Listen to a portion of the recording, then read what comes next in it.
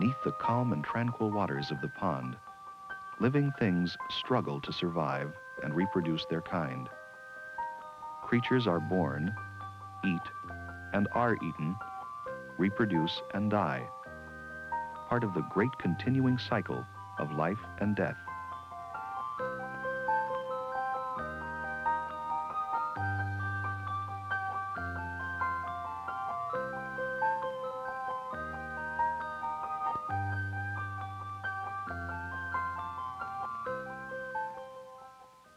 Winter brings a pause to the activities in the pond. Life slows, but doesn't stop.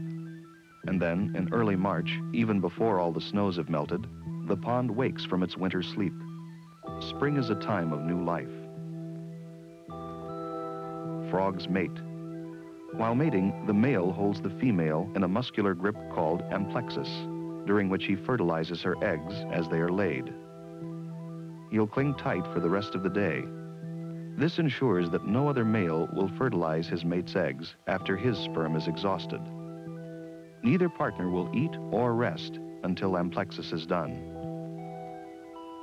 Frog eggs form in jelly-like clumps, while toad eggs emerge as long peppery strings embedded in jelly. But in both cases, the jelly swells up when it touches water and allows the eggs to float in the pond.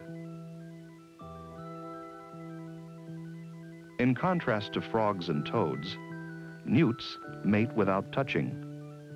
Plain-colored females seek out males with fancy markings.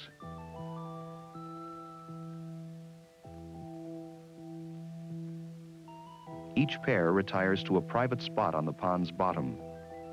The excited male gives off pheromones, enticing chemicals that he fans to his mate by wagging his tail. The pheromones trigger responses in her body that prepare her to be fertilized.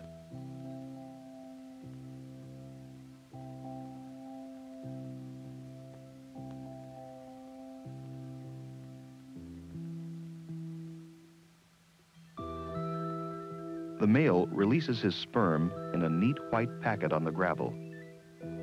The female stands over it and draws it up into her own body.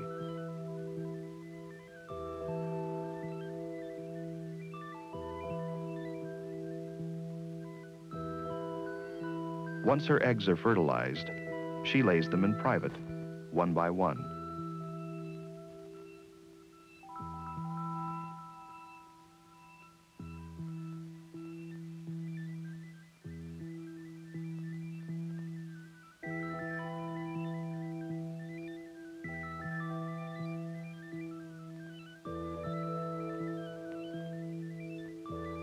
The frog eggs will hatch early, and the tadpoles will be first in line in the hunt for food.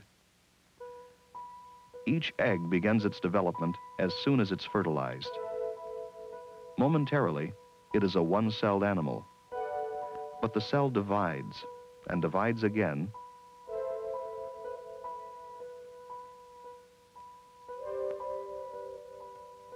every complex animal on Earth begins life in the same stately dance.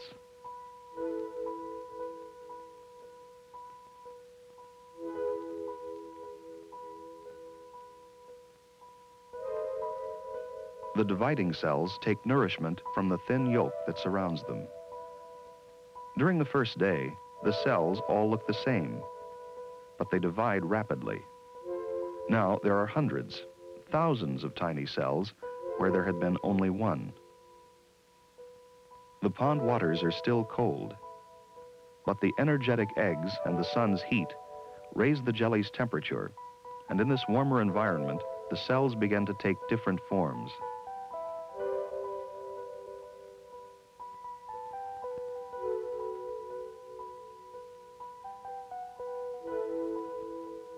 A slit appears, which will soon fold into a tube.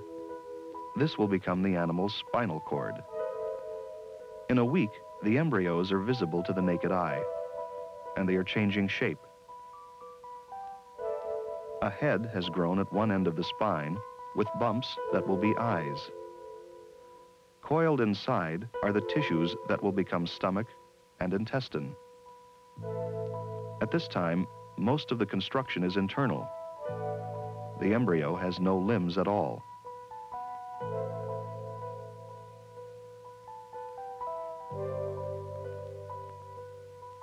As nerve connects with muscle, reflexes begin to ripple through each tiny body.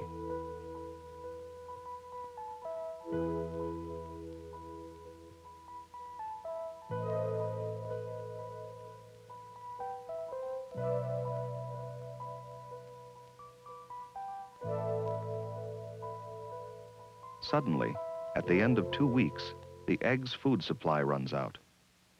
The eggs must hatch for the embryo to survive.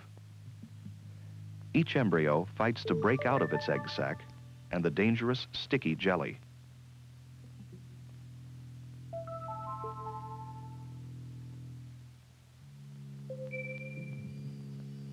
Tadpoles seem to be born too soon. How can they survive? They have tails, but no limbs or fins. They breathe through fragile, branching gills. They are defenseless. Now, out of all the masses of frog eggs laid in the pond, 250,000 tadpoles push off to search for food.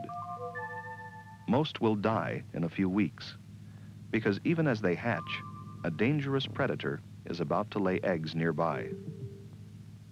The diving beetle injects her eggs into reeds and stems.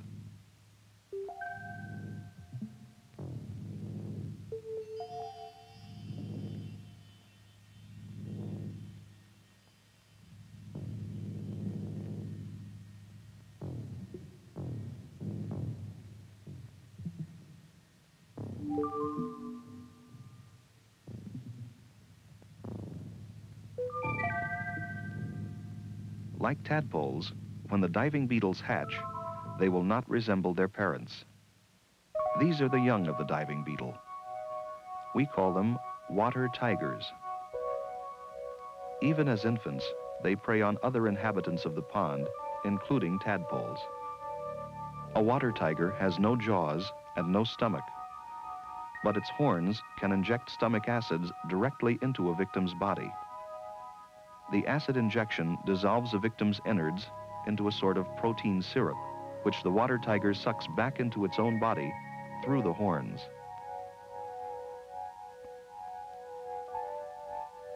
It dines upside down, breathing through a hole in its tail that pokes through the surface of the pond.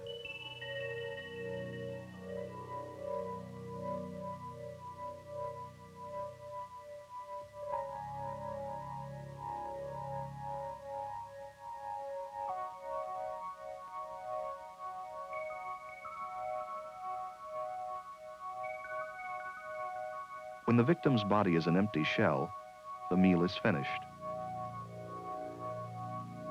No pond dweller is safe from a water tiger, not even another water tiger.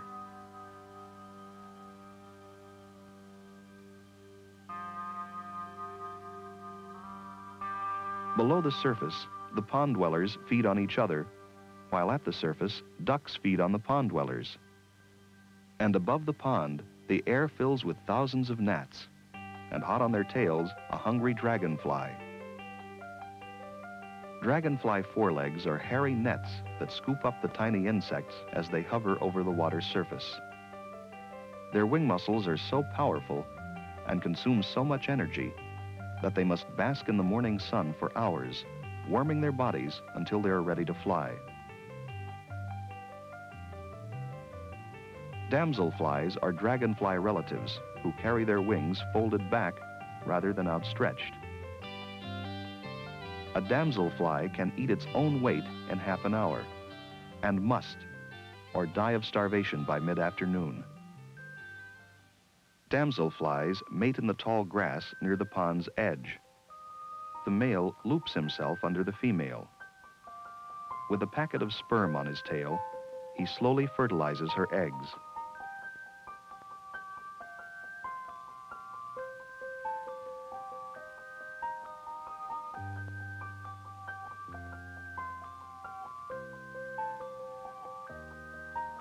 Some damselflies lay eggs on the pond's surface, dropping them gently into the weeds below. Like frogs, Male damselflies hang on until egg laying is complete, protecting their genetic investment. But their delicate mating rains impending death on the tadpoles below. For damselfly, and dragonfly eggs as well, hatch into nymphs, pale, hungry creatures who prey on pond dwellers for as long as 5 years before emerging from the water as adults. Unlike water tigers, nymphs prowl the bottom of the pond looking for food.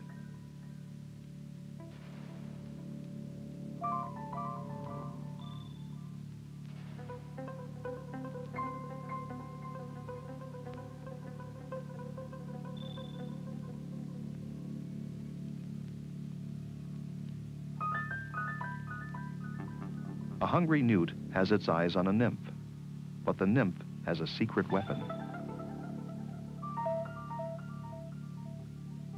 Watch again. The nymph's lower jaw is like a long arm with a club on the end.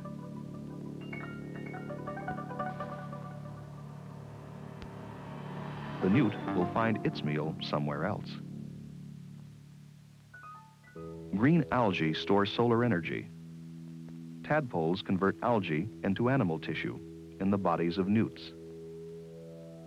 That solar energy is about to pass farther along the food chain.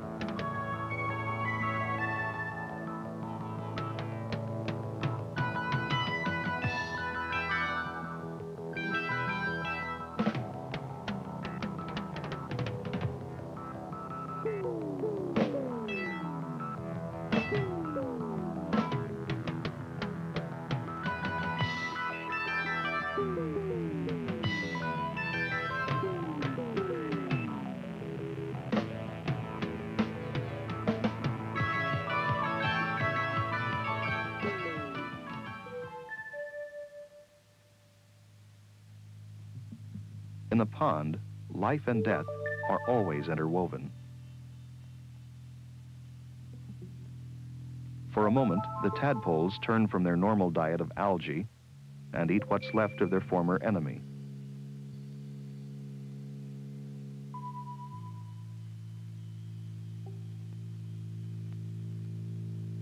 Even in death, the newt has a place in the pond. Snails and other scavengers finish the job the beetle began, and the cycle of life continues.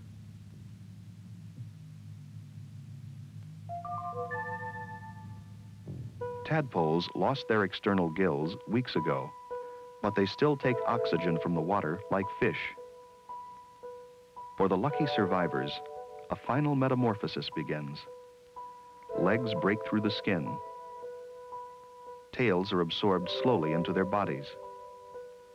Eyes poke above the surface. But the decisive moment is the opening of the lungs. When the lungs expand, the young frog must start breathing air. From the 250,000 tadpoles that were born in early spring, perhaps 200 frogs escape the pond in August. And of these, only 20 will survive land predators and live to hibernate at first frost.